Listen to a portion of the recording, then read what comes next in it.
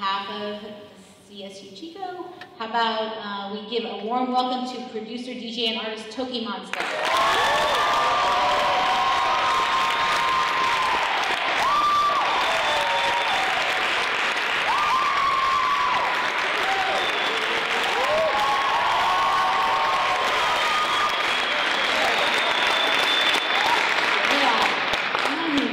Okay, great. So, let's see. We were playing your music beforehand and playing videos, because I thought about maybe interspersing some footage into the program, but hopefully a lot of you guys got to hear and see the music of TOKiMONSTA. Did you guys get to hear it?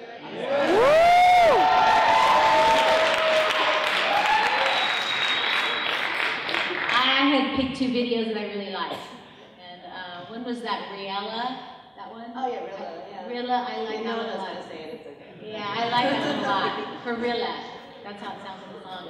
And there were some of the Gavin Turek, those were some that I picked. But since the students covered it leading up to the event, I think we're good on listening to music during this program. So I had a bunch of questions for Toki, and I'm going to kind of cover more of the background from from where we come from is in the music industry side of things. And then when I open it up to the audience, I'm going to have you guys maybe hit more of the creative conversation, because I'm not an expert in DJ, producer, and EDM music. So I have to say that. I know a little bit about it, but there's definitely things like nuances, and some people who are in these areas, they may be an artist, a recording artist, they may be a top liner that's involved with a producer, they may be a DJ and producer, they may be a mixer and remixer, they may be all of those things, and they have different influences from hip hop, or maybe they are like EDM, like Calvin Harris, or there's such a range, and I don't have that kind of grasp. And I don't know if Toki, you might want to just say a few words about that, like how you define what you do creatively, and how you like to be, referred to. I guess in terms of classifications, I think amongst me and most of my peers, the ones that I work closely with or that I'm around, we shy away from using the term EDM. It's a classification that, first of all, it's highly regarded as a bubble in general. It's also a term that was coined by the press and not by the people within that realm of music. I think just using that as a blanket term for all electronic music is not accurate. Yeah, exactly. Not just that. Not all electronic music is dance music, and especially my music. I mean, if you guys heard it, it's kind of hard to dance to some of it. You guys can try. I've definitely seen a lot of people try. I like using very loose terms, and I like using terms that refer more to my genesis, or my introduction, or my influences. So I generally just like to use terms like it's electronic, and it's sort of hip hop, and R&B, and use those very loose terms. And even though it's not very specific, and I mean, if you use the term EDM, it does paint a more specific picture. I just would rather leave it a little more vague and be like, you should just listen to it and think what come up with your own definition of what you think it might be. Also, I noticed that you were really creative visually and in your imagery, and I was wondering, when you discovered that you were an artist, when did you realize I'm an artist, that's who I am? I don't know. I guess for me, I looked at art as a hobby, and I think it's just growing up in an Asian American household where there's just no point at which an artist in the full definition was really plausible. For me to call myself an artist when I was younger, or when I was starting, would have meant that's who I am, that's what I'm going to do for a living, that's how I'm going to survive. Within my household, it's there's no way. You're not going to make any money, you're not going to survive, blah, blah, blah. You should be a lawyer, or a doctor, or, an engineer, or a business person, and so on and so forth. So I think I would, looking back, I probably was an artist my entire life, My love for music started very young. My love for even visual arts started very young, you know. And yet, you know, it's almost like not being in denial, but just not knowing that that was a reality. Like I could call myself an artist until I really started going for it, you know. And that being said, yeah, no, I don't really know how to answer this. Sorry, I went on a tangent. Do you think you always knew you were an artist? Like, did you like Always think, do you always feel like I'm an artist? now I do. Now I think I've always been one, but growing up, probably not. I probably thought of myself as a person who loved art. And not like I could consider myself an artist. Like, oh, me, I'm just like a normal person and I scribble like on paper and sometimes listen to stuff and dabble on the piano. That doesn't make me an artist. But that's not true. If you guys do that, you guys are totally artists, you know? But, you know, it's self-denial. It's like how I grew up and stuff. So, you know, if I grow up, if I have children, or if I have like nephews or family, or if I'm around younger people, of course tell them that they're artists. In any capacity, even if you don't do it full time. So you were classically trained as a pianist, right? Yes, kind of.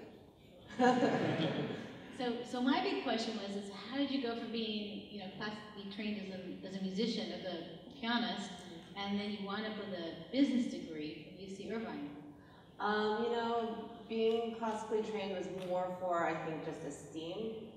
Again, like for my mom, it was just a prerequisite. You have to know how to play some kind of classical instrument to just be like a classy person, you know.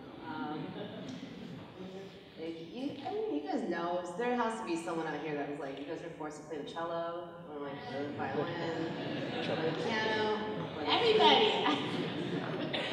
Maybe soon, I don't know. But, you know, but your parents don't really want you to pursue that. You know, they just want you to know how to play it, just to have that culture instilled in you. So, yeah, I was made to take piano lessons. I didn't go like, oh mom, I want piano lessons. I was 6 years old and she's like, here, you're taking piano lessons for the next 10 years or whatever. And I was like, okay, sure. I won't practice and we'll see where this goes. And I still had to take it for 10 years. And I love piano. I love that I took it. I didn't appreciate it at the time, but it really built a foundation for me as a musician. And the reality is that's why that classical background never transitioned into music in that linear path. It's definitely like, that was just to keep me cultured, and then my mom never wanted me to really do that. She was like, okay, you're gonna go and be a doctor or whatever, you know? And so, Big business. yeah, I mean, my mom was a businesswoman as well. I mean, like, this is a small business owner, but she did it all by herself, and I think she instilled a lot of that sort of innate sense, I think, that's involved. And that's the thing about business that's really important. You can't teach all facets of business to a person. You can learn like the textbook stuff, like how to like run your business in terms of numbers and maybe specific technical aspects of like business, but the reality is, you know, a lot of it has to come internally. A lot of it comes from sense, like business sense, I think, and you learn that kind of stuff just through experience, or, I mean, I think mostly experience, you know, but you learn how to fall, you know, dust yourself off and get up and try again, and learn how to read other people and read situations and further yourself and your ambitions, and that's an important thing. But yeah, I went to college and I took economics, and I really didn't like it after a while. No, I mean, not to like bash on econ. I really did like it, but then there was this point at which I was like, am I really gonna go into that? And was it real? So I went more into international studies, so international business, and that definitely spoke to me more. And it was broader. That could have meant I could have went into international business in more of a legal sense or whatever, but it just spoke to me more. But even in that way, you know, doing business in school, I didn't take that assuming I'd be using it for music. It ended up helping me like completely randomly, you know. But you guys obviously know what you guys are doing, because from what I hear, you guys are doing business and music on purpose. So that's, I think that's the way to do it. But yeah. So do you consider yourself an entrepreneur? Yeah, I think so. Yeah, definitely. I mean, me as an entity, me as TOKiMONSTA as an entity, I can't even say my own name. Okay. TOKiMONSTA as an entity is a business, you know. As an artist, I always try to remind myself, or try to make a distinction, because it's a business and I use it to survive and I do it full time, but at the same time, there is this art that I create and I love, and I think that if I start to focus too much on the business, I lose focus on the music. So, you know, it's definitely about being, you know, just looking at the business but not using, like having the business part take away your passion. You know, I've seen a lot of people that use music to survive and they become so desperate because it's difficult, and they begin to resent music, when in actuality they resent the business part of it, you know. So that's something also that's one of the things I've come across. Yeah, I was going to ask you about your name, because I thought that was a really clever name too. How did you come up with the name TOKiMONSTA? Because it's very cool to say. It's kind of hard if you have a lisp. TOKiMONSTA is basically, well, Toki means rabbit in Korean, and Monsta was a way that I decided to write monster. So essentially my name is Rabbit Monster. I've seen you with the ears. Yeah, that's like a rabbit monster as well. But yeah, I kind of like that sort of juxtaposition of this like cute and scary, the beautiful and the ugly and the evil and the kind, profound, whatever, you know, like, and how they work in harmony, like yin and yang. You need both in reality. And in my music too, I think there's always this like sense of aggressiveness, like that sort of monstery aspect, and there's that ethereal, lighter nature to it as well, which is, I guess, the Toki part. But the reality is it was just a chat name when I was in high school, so it didn't mean anything at the beginning. But it definitely grew to mean something, you know. A lot of artists pick names arbitrarily in the beginning, which is definitely my case, but it actually grew to have a lot of meaning with me, and yeah, I'm really fortunate to have a name that I can Google and doesn't come up as anyone else too, so that's something to think about as well. I was also curious about, well, you were in school studying business. How did you wind up in the low-end theory scene? Did you jump in while you were in college, or was it earlier? When I was in college, I guess I had some other, well, prior to low-end theory, there was something called Project Glowed, and that was in Leimert Park, South LA, and it was sort of this like precursor. Freestyle rappers would go there. You'd have, you know, break dancers go there. They would have producer nights, and from there, some of those guys started Low End Theory, and I had friends that had gone to Project Glowed. Like there's a guy named Dumbfounded who's really known from Project Glowed. Just another sort of second generation Korean American dude, but he's a rapper. So he came from that scene as well. We all moved to Low End Theory, which was more focused on a bit more experimental music, not just hip hop, more like electronic, like left field electronic, left field hip hop, very unique sounding stuff. And yeah, that was it, just an introduction through someone else, but it's also because, you know, I got introduced to Low End Theory after I'd started making beats, and so I was like, I found a home. You know, this is where I want to be. These people get me.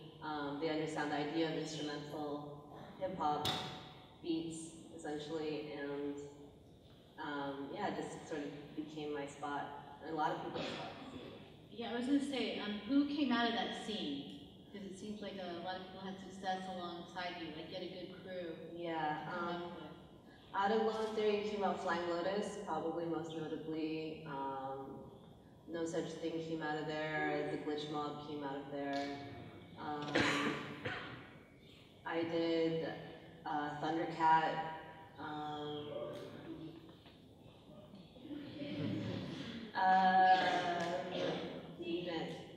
Thieves. Wait. say? Yeah, yes, he did come out of there too. I mean, anyone that came out on Alpha Pub or on Brain Feeder or like Stone guys like John Wayne, Sam I Am. And we've had, like, Flow and Theory has had a lot of special guests come by, so like Tom York is definitely DJ there a lot, James Blake, Erica Badu. Usually without notice, they don't get paid, they just want to go and play for an audience that just goes to a weekly loving anything that they hear. You know? It's a really special place. It's definitely grown, it's way more popular than it's ever been, so it's a little different now. It looks like it's international now. I guess they're playing in Japan and San Francisco. Yeah. Well, I mean, I don't know if they've been doing that lately, but they used to have like a quarterly or yearly thing they did in Japan. Like I've gone to Japan with Low and Theory before as well, and I've been to that stuff also with them. But that was several years ago. But I think they still go, and sometimes they go to New York and stuff as well. So, were there labels hanging out there trying to sign you guys, or how did the business part come about?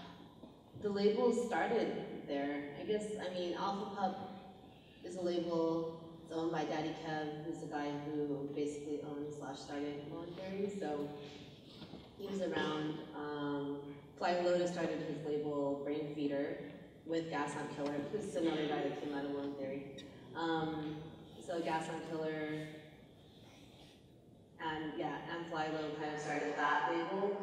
And yeah, I don't know, the owners out there trying to sign it was just a group of friends, and the ones that had the ability to have a label to, you know, spread the music did so. So did they spread it through like pressing like vinyl, or were they just digital, online type things? In the early days, I think there was more physical products. There was like vinyl, I think they would do CDs as well, and then obviously digital. But no, I think most people just do vinyl and digital. I mean, most people listen to music off of streaming services anyways nowadays. SoundCloud. Yeah, SoundCloud, Spotify. I guess Apple Music. I don't know. But yeah, and also, you know, I started my own label as well now, so I know such thing has his own label. So everyone who started early at Low and Theory basically now has their own label as well.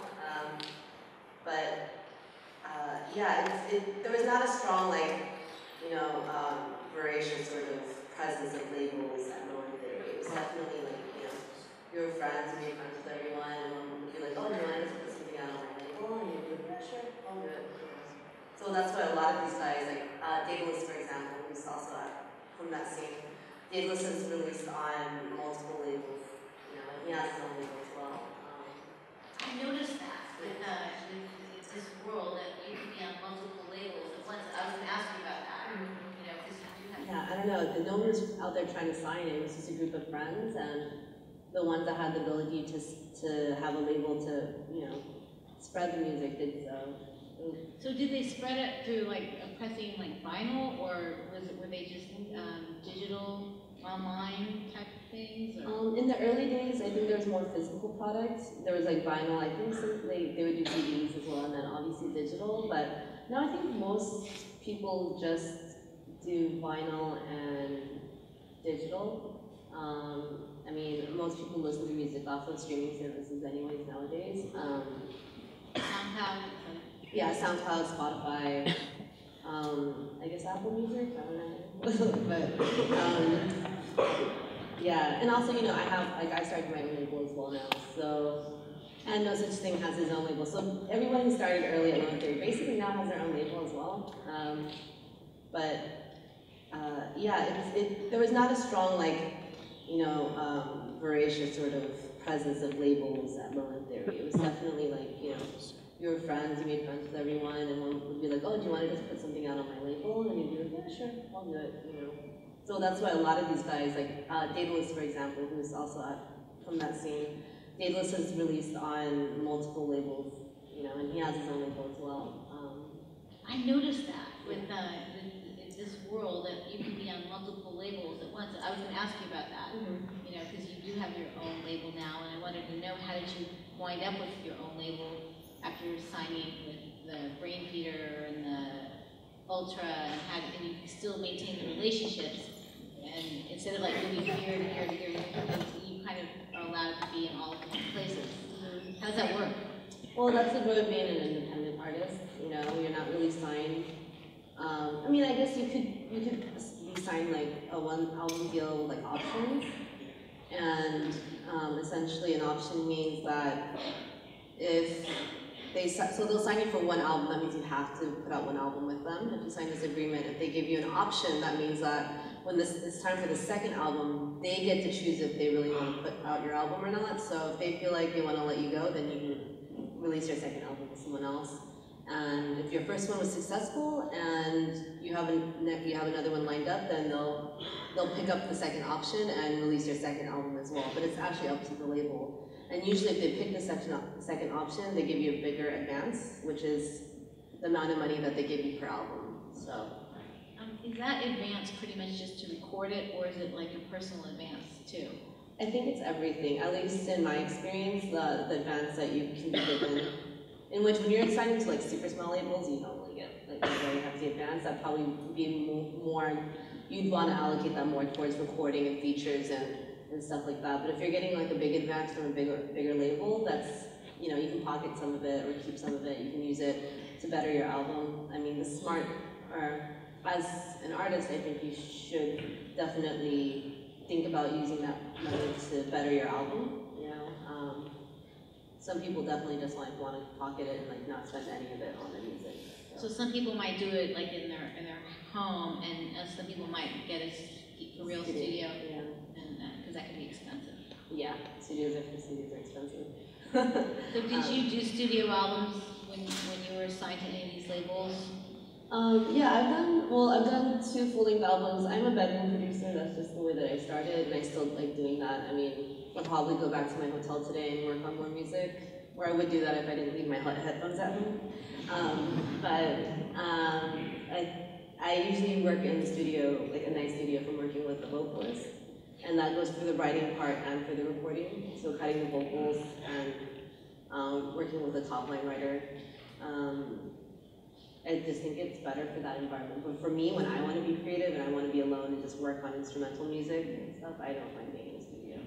It's a little too cold. So that's kind of when you're more the artist, like, and you do vocals also. Yeah, kind of. Yeah.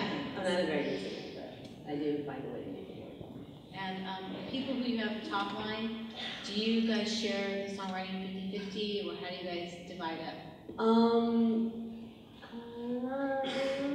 The way that when I work with other vocalists, first of all, I tend to work with vocalists who are very strong writers. I think that, and not just that, I trust in their abilities, so I'm very much about respecting an artist and their craft. So if I work with another songwriter like Anderson Paak, who's the guy who's on Willa, I didn't help at all with any of the vocals. He recorded them on his own and he sent them to me.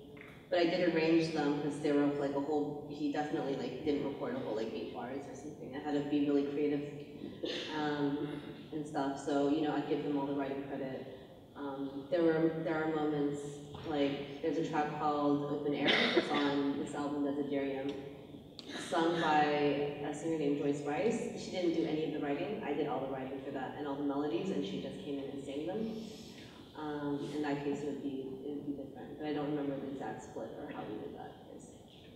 That's the part of the business part that I like sort of let someone else do.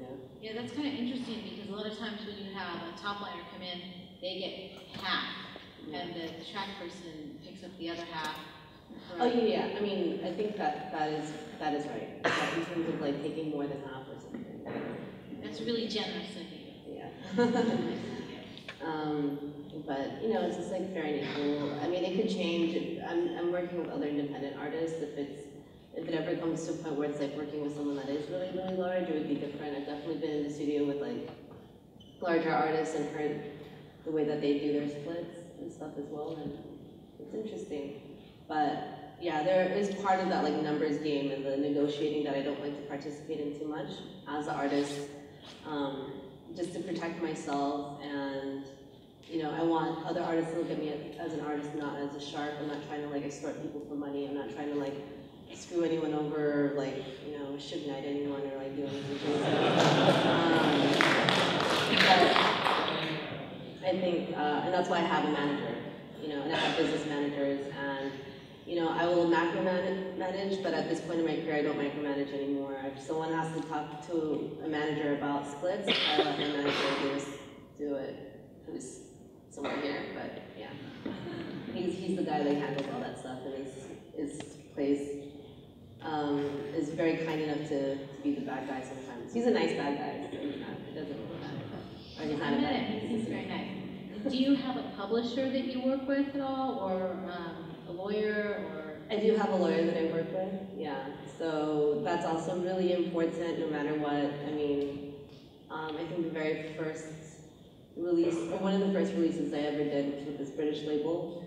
And I didn't read the contract very well because I was just happy to have someone put out my music. It's a very long time ago. And that agreement was so unfair. It was like, what was the company? I will not say because I don't think they exist anymore anyways, the label. But the label was like, it's like a smaller British indie label that basically put out a lot of people like me. Some of them that went on to be even larger, but yeah, they don't exist. Does it start with a C? No. I think there's a few labels. A lot of foreign ones operate that way, and I've been seeing a lot of those kinds of deals, and they're really crazy deals, and they just own your rights forever. Yeah, they don't give you anything. Yeah. And good luck trying to collect. Yeah.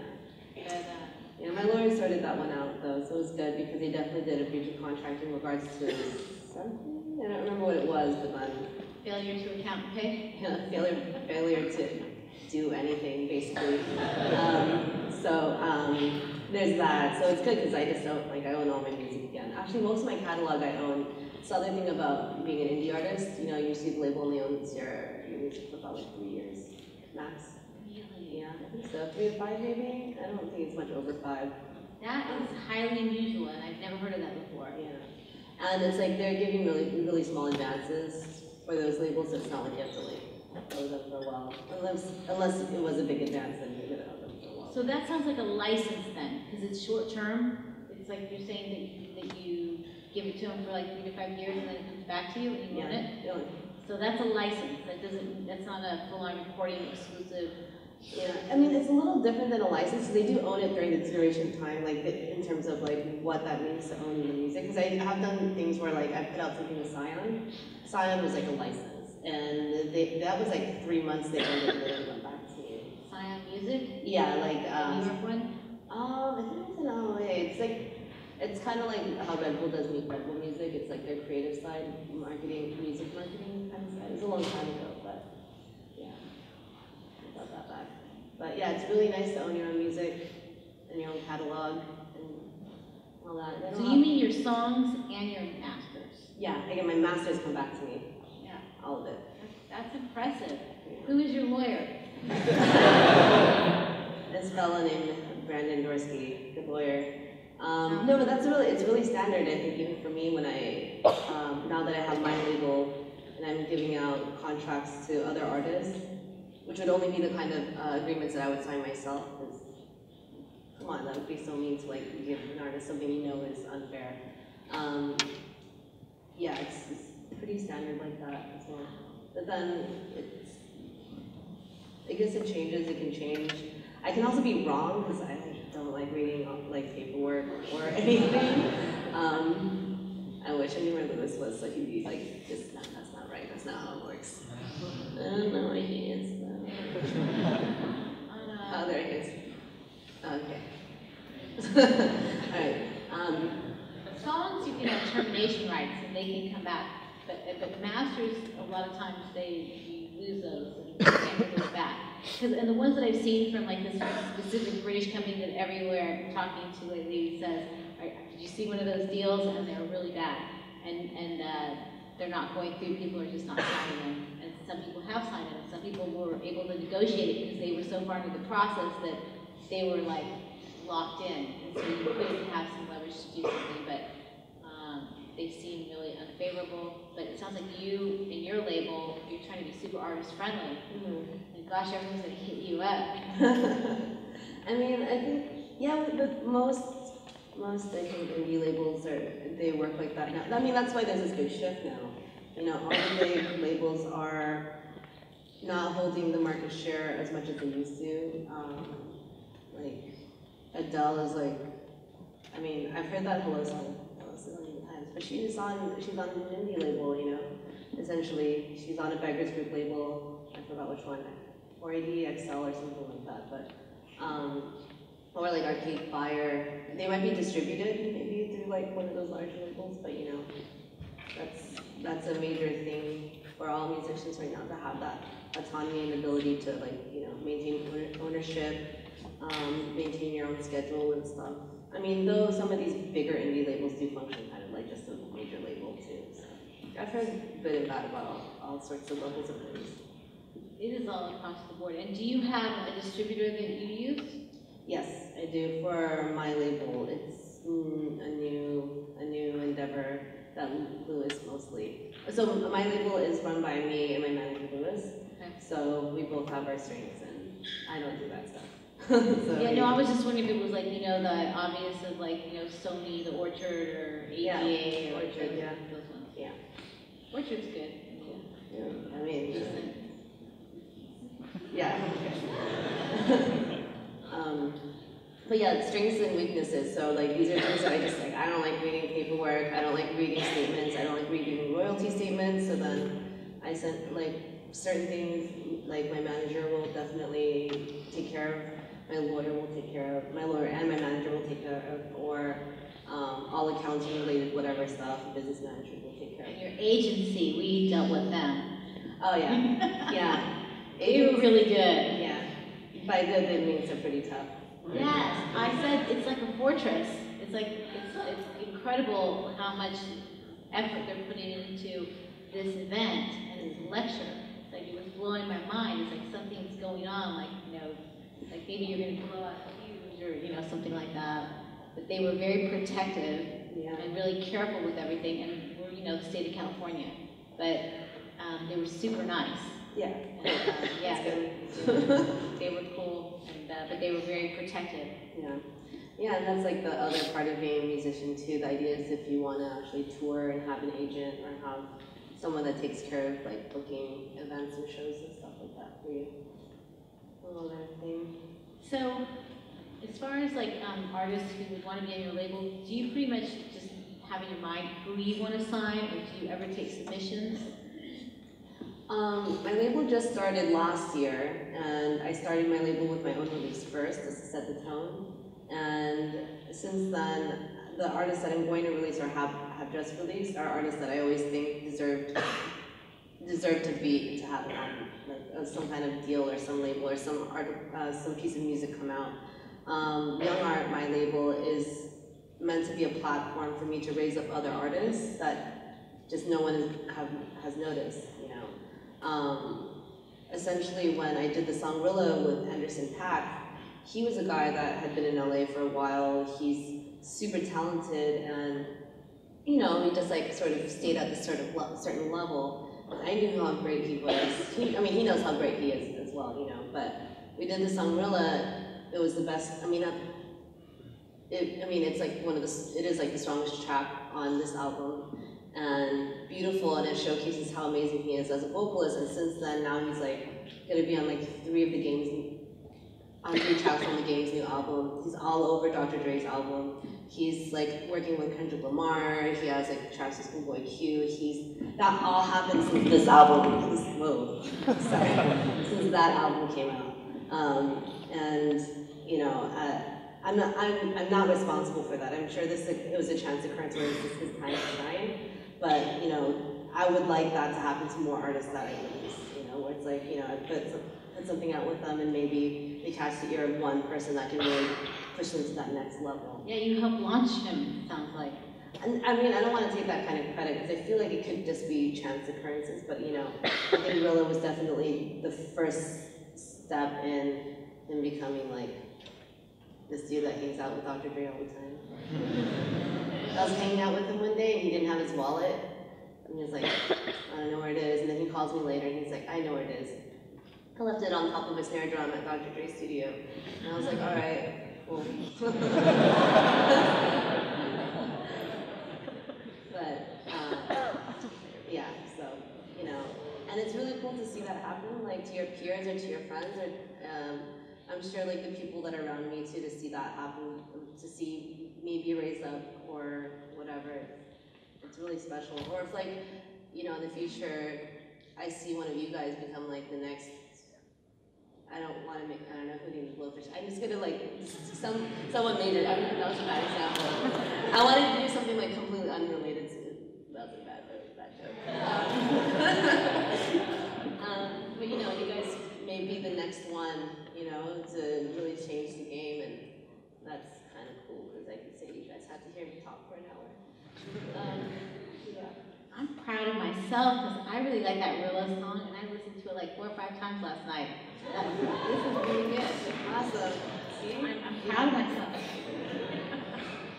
So it sounds like you have a real ear for, like, as an A&R person too. You're an entrepreneur, and so you might have an empire at some point. You could be one of the top labels. I mean, maybe. It's just funny when you say empire, because you guys have seen that show Empire? Yeah. I have. Yeah. I don't want to be that kind of empire, but then yeah, maybe an ethical one. Yeah, an ethical one. But you know, just I'm so weirdly less focused. I mean, there's this thing about like art and money, and this idea of like, okay, are you gonna sell out? What are you gonna have to sacrifice for the other? You know, are you gonna sacrifice money to be the bigger artist, or sacrifice art for more money, or you know, hurt an artist to gain more money, or you know, all these things, invest in an artist to gain less money. It's a really fine line. So I think the idea of being ethical, it's really up to the person and what you choose to do, and what level of success you want and how you want to get there. And for me, I'm definitely always try to stay really grounded about where I want to go with my career and my label, and yeah, I don't know. Maybe one day I'll be like up here interviewing some other person as well. Maybe go take that role as well, just like educating others. But I don't know. That'd be cool. Now I'm starting to ramble. Yeah, no, that's cool. And I'm glad you brought that up about the idea of you educating others, because there's some things going on, like the Fair Pay for Fair Play Act, and the Songwriters Equity Act, and there's this guy named Blake Morgan who kind of launched it. I don't know if you know who he is. He was the guy who had that correspondence with Pandora, and they were trying to trick him into signing up, and they said, oh, you'll make so much more money if you sign this. And he said, no, basically, well, I'll make 85% less money by trying to, you know, by agreeing with what you're saying. And so he published the correspondence, and it was a big expose, and it made Pandora back off because they were trying to get the government to change the laws so that they would pay less to artists. And anyway, he kind of has been a hero for a lot of people, and he came up with a campaign called I Respect Music, hashtag I Respect Music. The latest is one, hashtag I Respect Music, and I vote, which is really important.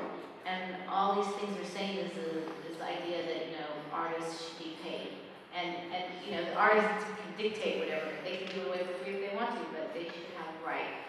And it's just a really important idea for people to value creativity, and not just music, but all creators. Yeah, exactly. They're innovators too. Yeah. I mean, that's such a touchy subject, right? The idea of like Spotify, the idea of entertainment and whatnot. I don't want to listen to Spotify. I'm not going to make, you know, not paying me my mechanicals or like whatever. I'm getting paid so little for this. Then what was that thing? Tidal. Yeah. So you know, the idea of Tidal was great. So I think they were giving more to the artists, I believe. It was a good idea. Yeah, good idea. I don't know how I feel about any of it. I feel like I try to take a very neutral stance. I mean, I have an opinion, but I'm not convinced so much either way. Obviously, I think artists should get paid. It's very true, but then the way that music is now is so different, and it's very rare for most people to talk buy music, you know. I definitely went through a phase of buying music, like physical items, vinyl. I mean, I still buy vinyl, but like CDs, for example. I went through a big phase where I was like, I'm just gonna torrent everything because that's what I can do, and I have super fast internet and whatever. And then now it's gone in this direction. And that means I'm not contributing anything, you know. And then I've gone to this thing where now I'm like, you know, I pay monthly for my like premium Spotify account, or like I pay for, or like I use my like Premiere like SoundCloud account or like Pandora account or whatever. And then now I'm contributing again, I'm paying for music again, but not like I would have before. But now like that's the way the music model has kind of changed, and you know, it's very, I mean, you guys can't buy CDs. What's a CD? I don't know. It's something I can put my coffee mug on top of. But, you know, you can buy MP3s and stuff, but, you know, how much easier is it for you to share a playlist with your friends on Spotify or whatever, Napster, I don't know.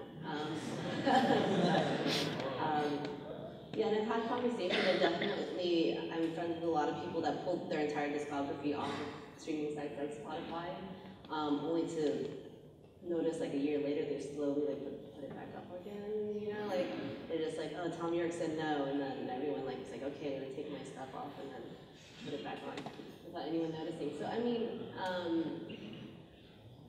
the thing, at least for me, a lot of my income comes from like touring and shows, but that's not fair for the studio artist. It's not fair for the guy who makes the great music that doesn't need to travel or doesn't want to, or doesn't make the kind of music that warrants like touring, you know. And I guess for them, a lot of it, then it's royalties. Sometimes it's like syncs, like, you know, if you get your song in like a commercial, licenses and stuff like that, which is a big source of income for a lot of people as well. But yeah, it's a very like unclear future in terms of like the music economy and how artists will get paid for their work, you know, at least in the future. But I think, yeah, people should get paid. I just don't know how it's going to work out. It is a little bit murky, but the Fair Play Act has to do with something called performance rights, public performance rights. Oh, okay. And I don't know if you know, but you know how as a writer, if you're with ASCAP, BMI, CSAC, you collect money from the airplay on the radio or the TV. And the PROs who collect this money from songwriters, they collect like billions of dollars a year for decades. And the people who are the recording artists have never been paid for it. So whenever you hear music on the radio, no recording artist has ever been paid. And we had a presentation from some Scandinavian students, and they showed us Scandinavia and the US. In Scandinavia, we pay for our performance, you know, rights for the sound recordings and the recording artists. US, you don't. And we're like, yeah, that's right, we don't pay here. And it's because of the broadcast lobby, Google, and a lot of powerful people. And YouTube is another one that doesn't want to pay. So the people who were the webcasters, there was a law enacted that said that the people on the internet, they do have to pay the recording artists. It's not very much money. And what they're trying to say is, well, the broadcasters never had to pay. They only paid songwriters. Why should we pay at all? We don't like this law. We want it to go away. So all these decades, you know, billions and billions of dollars have gone to the songwriters, who aren't necessarily the recording artists that you hear on the radio, but there's no counterpart for the recording artists, and it's just a fluke in our law. It's not really a fluke. It was like, you know, people were bribed to make sure that, you know, the law for copyright and recording artists wasn't fair, because there's an interest in the broadcasters not having to pay for the master. Now, when you think about it, you listen to the radio, you're listening to recording artists, and someone paid money to make those recordings, and how is it that these recording artists have never been paid? It's wrong. So that's what this fight is. Oh, okay. Yeah, so it doesn't harm anybody but the artists. It's not anti-streaming, it's not anti-piracy even, except for the pirates at, like, you know, Google and YouTube. But it's an important act, and it's cool to be aware of it. Okay, yeah. I feel like I've heard about this a bit. I've definitely heard about like this whole, I guess, that area. Definitely trying to like have people paid off the SoundCloud streams with something like 0.00005. Yeah, that's a whole other Cents story. or something. Yeah, they pay very little. Yeah. It's not cool. And people are working to change the law. Let's see if we have any more questions. I think I'm out of time. I think I got the thing that, did I get one of those? I did. Okay. All right, so now it's the turn of our audience to get some questions in. And I think they're lining up over here. I can't see my glasses. Who is first online? Do we have some people? It looks like Art4Rent's over there. Alex, he's a really talented musician. Oh, cool. How about a question? Oh yeah. Hi. Hi. So I watched another one of your interviews online, and you said you use mostly Ableton. Yes. And I just got it. I'm obsessed.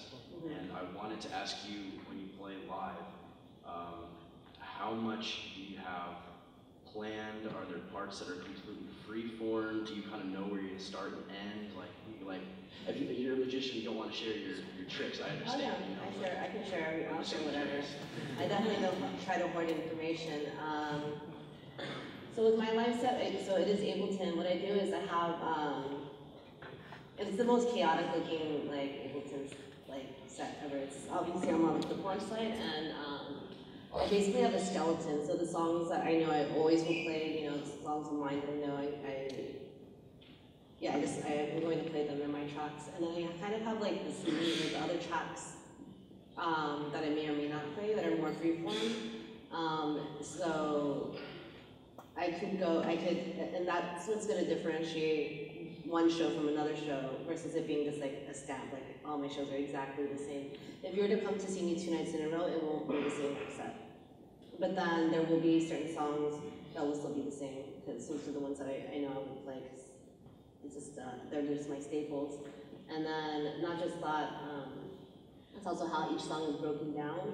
And so definitely if I have songs broken down in stems, if I have drums, bass, melody, I try not to overcomplicate it, just because the set's already going to be pretty, you're performing live, so you want to be engaging, and if I'm focusing so much on my set, then I'll be really, really boring to look at, because I just have a laptop and a controller in front of me anyways. That is also something that changes from set to set as well. So sometimes it's songs broken up into stems that then go into baby tracks that are just full tracks. So it's a weird mixture of live, conducting it's more like conducting a symphony, and then sometimes putting in a full track, a symphony / I don't know, a CD player or something. So there are certain songs where I know this one's gonna hit hard, so I need to give the audience X amount of it, the way they expect. Yeah. Have you ever done a show where it's just you just know, but you just go open up and just start, no plan at all? Because I use Ableton, all the clips have to be warped and brought in anyways. So they're just in there, and I have it all kind of going according to BPM. So if I want to, I can start anywhere I like. But when you start playing a lot, you know the transitions you like to do, how you want to mix certain tracks with other tracks. The way I perform is sort of a mixture of live composition and sort of DJing, which is a joy of using Ableton, because you can really do that. You can have tracks separated, and you can just have a track in there, and then DJ in.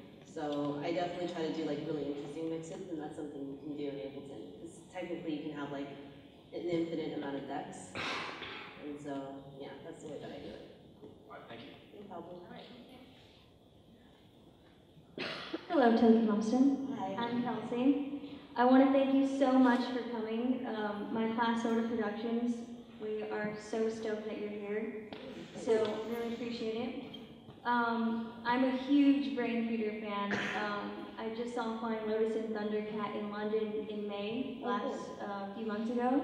So awesome. But I was just wondering, what was it like first meeting Flying Lotus, and how did you get in contact with them, and what is it like working with them? I guess I met Flying Lotus through this guy named Ross G, who's also on Brain Feeder. I met him, So, Ross G I met at Project Flow, and when I started going to Law and Theory one day, Ross was like, oh, I want you to meet this guy. or I want you to meet Flying Lotus. And that's when Flying Lotus had released 1983, but not Los Angeles yet. So it's like, he was still like the guy about town in LA. Yeah. But you know, he's definitely way more massive now. But yeah, and then we became friends, and then I shared tracks with him. That's how we all worked, that we'd all like share tracks together, or like someone would have a boombox and we'd like bring a CD and like play it in the parking lot. But yeah, he's a very brilliant person. Very humble too. Yeah, he's humble. He's incredibly intelligent, you know. It's like he always has the best music videos, and I think really great aesthetic, because he also did film. And yeah, he's a cool dude, good friend. And then I don't know what else to say. I guess we're like my interactions with him were definitely on a peer-to-peer level. Like I never met him and was like, oh my god, I feel like I'm meeting A god. like A musical god. did you say God? Oh man, I'm gonna text him after and tell him. I was like, dude, Steve, someone called you a God today. Musical god. I don't know what that would make me, but in any case, I think that Goddess. but yeah, he's a brilliant person, and he smokes a lot of weed. But it's definitely not a crutch. I think it's a part of just, I mean, I smoke weed too.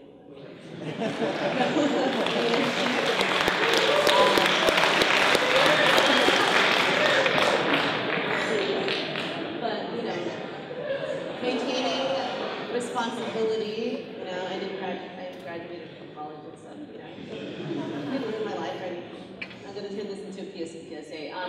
But, yeah, so, do you have any other questions? I'm good. Thank you. Yeah, no problem.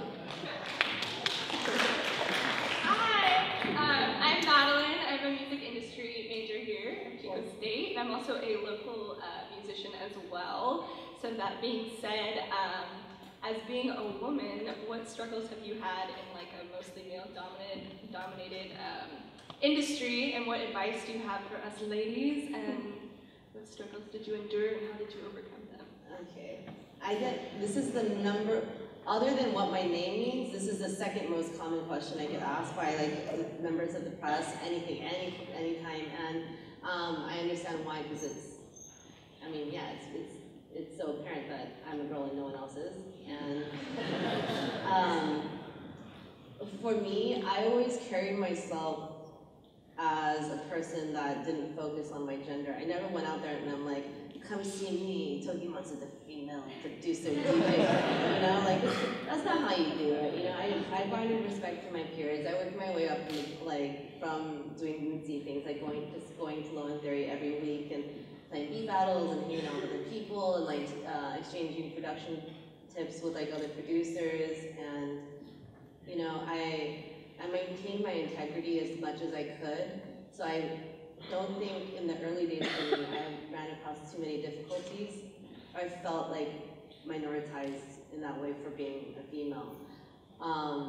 As I've gotten a little bit more successful, it's definitely more palpable because internet, like YouTube comments or like whatever things that, you know, YouTube comments I don't read, so I'll just push that to the side. But, you know, there was this one man on Twitter that really had it out for me, this British guy. I don't know who he is.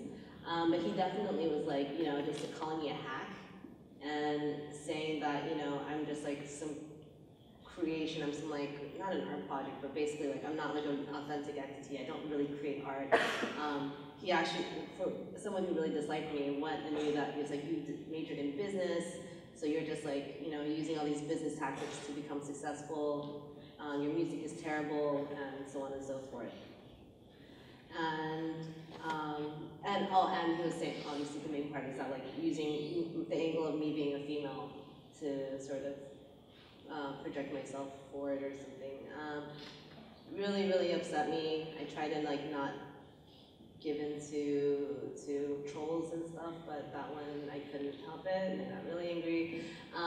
But needless to say, stuff like that happens a lot, and I have a much thicker skin now. I don't really react as much because I know I know what I do is authentic. If I have my laptop here, I'd show you guys full sessions. I'd show you everything that I do. I have definitely done things like that in the past where I show people like how I produce my tracks, all the tracks, anything you want to know VST I used, I'll let you know. Like, I'm not someone that, again, like hoards information, and I think by being a female and being transparent, that has also made it easier for me.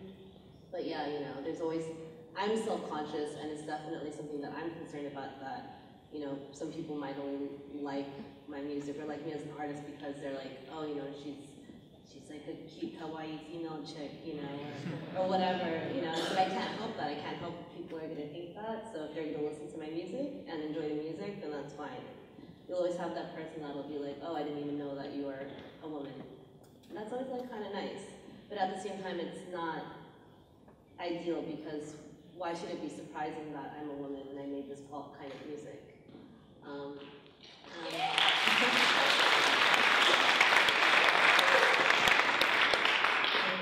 I think ideally in the future, the sign that we really like even things out is that I won't be asked this question anymore. I shouldn't have to be asked what it's like to be a female in a male-dominated industry. In the future, it won't be like that. It'll be like many females, or it won't matter, or yeah, issues are pontificated by the fact that they have to be pointed out as issues, you know? So, it hasn't been easy, but, you know, I just maintain my integrity and move forward, and I think it's been pretty breezy.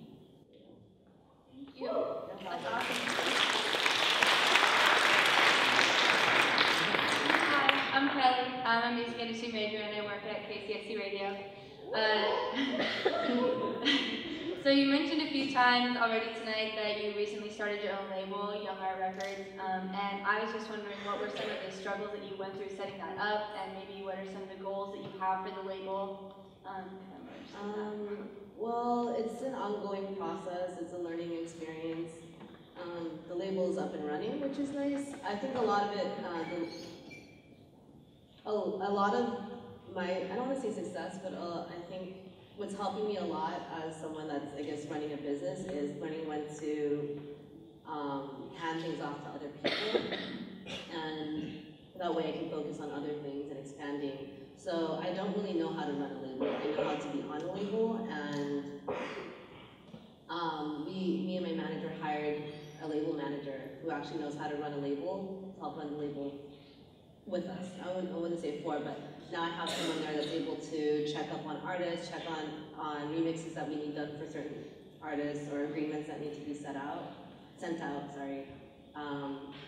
It's not super easy, but he helped us get our distribution deal and all these things, and you know, it's an investment, because if I wanted to, I could have just done everything myself, but you know, I just wouldn't know where to start, and I think, you know, investing in, essentially paying someone else to do that part of it, because they're knowledgeable, was one of the best decisions. It's an investment, but it's an investment that will grow into something much better. And I forgot the rest of your question. I asked, what are some of the goals that you have? Goals. A little disappointing. I was in the studio with Kelly Rowland for a while, but then, you know, I'm still waiting for that to turn into something, you know. But I do have a track coming out with Johnny Pierce for the drums, and that's pretty, I like the drums a lot, so that's pretty neat for me. And yeah, someone else, but I can't say because we're still waiting on a track back from him. It's been like a month or something. If Lewis wants to make a phone call, ask Josh. Well, there's someone else that's super cool, but then when it comes out, you just all know. So yeah, but there's definitely more things coming up. For sure. Another artist. Thank you for your time. I really appreciate this. Oh, thank you.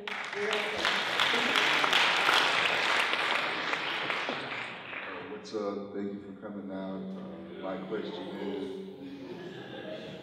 question is, what got you into making beats? And when you started, like how much of it was figuring stuff out on your own, and how much of it was mentoring?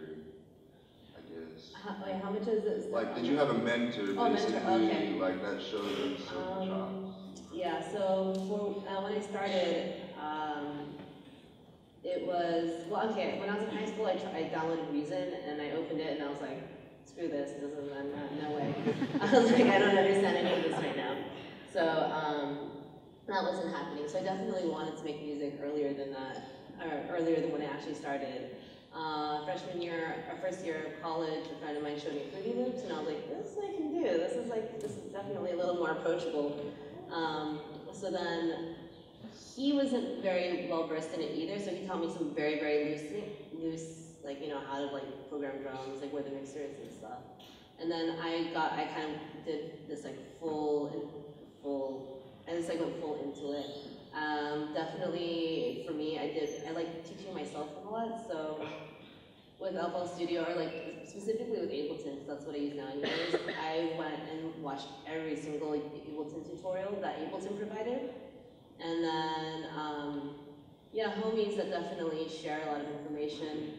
Well, especially in LA with a lot of producers, you know, there's like, you know, people will be like, this is how I compress my drums, someone else will be like, this is how I compress my drums, and everyone likes sharing information. So, as far as a mentor, not really. I don't think I had a mentor, like someone that really showed me the ropes. I definitely figured out most of it on my own.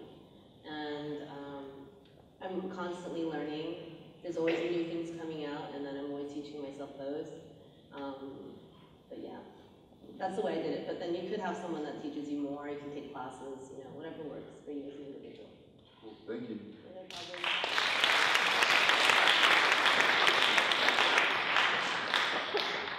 So, unfortunately, this is the last question, but I'm Ben Jones. So, when do you think you really started applying yourself to music? Did you decide that that's what you wanted to do? And how long after that did you really start finding success and supporting yourself with that? Yeah, that's actually a really good, I guess, anecdote that I can share with you guys. So, doing music was never plausible, or nothing I thought that was plausible. Like, I never thought I could do music and survive off of it. Especially not from like an artist, like being an artist. So when I graduated from college, I was working in video games, which was really fun, for a publisher, and I was working in business development and licensing. And then I got laid off. And then I worked in advertising for like a year. Mind you, this isn't high-level advertising jobs or like whatever. I was definitely like just graduated level jobs.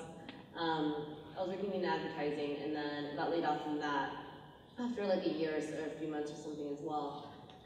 This is like sort of when the economy was like kind of crashing, and from that point, I had already been working on music all throughout college.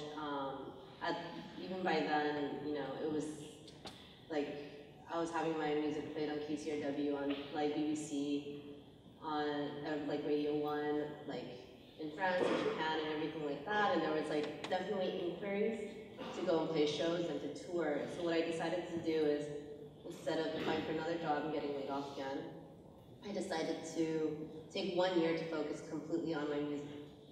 Take 1 year off to completely focus on my music career. And, you know, I had money saved up and stuff, so I was like, cool, I can do this. I'll live at home for a year, which is enough motivation to try to succeed, so that and what I did was, the year that I took off, within the first few months of doing that, I set up my own tour to Europe. And I booked my own shows and took myself out to Europe by myself for the first time ever, with people that I had maybe just like radio hosts or other influencers that I've just talked over the internet with. And since then, you know, that one bold move has basically changed everything. And so now it's like, you know, soon after that I got my booking agent, same agent I'm with now, an agency. I got my manager, and yeah, it's just been like uphill from there. So it definitely took a leap of faith. But I almost had to be pushed into it, because like I was still trying to just like work a job and do music on the side, and getting sort of, I guess, like being put in the situation that I was in was enough to like finally make me like, it like allowed me to finally like sit down and be like, okay, maybe I can really do this music thing. A lot of things are happening a lot more things are happening for me than for other peers that are really pursuing music. So I should just try it out, and yeah. So. Thank you. That's great about that, and I guess that's all we have time for. Thanks to TOKiMONSTA.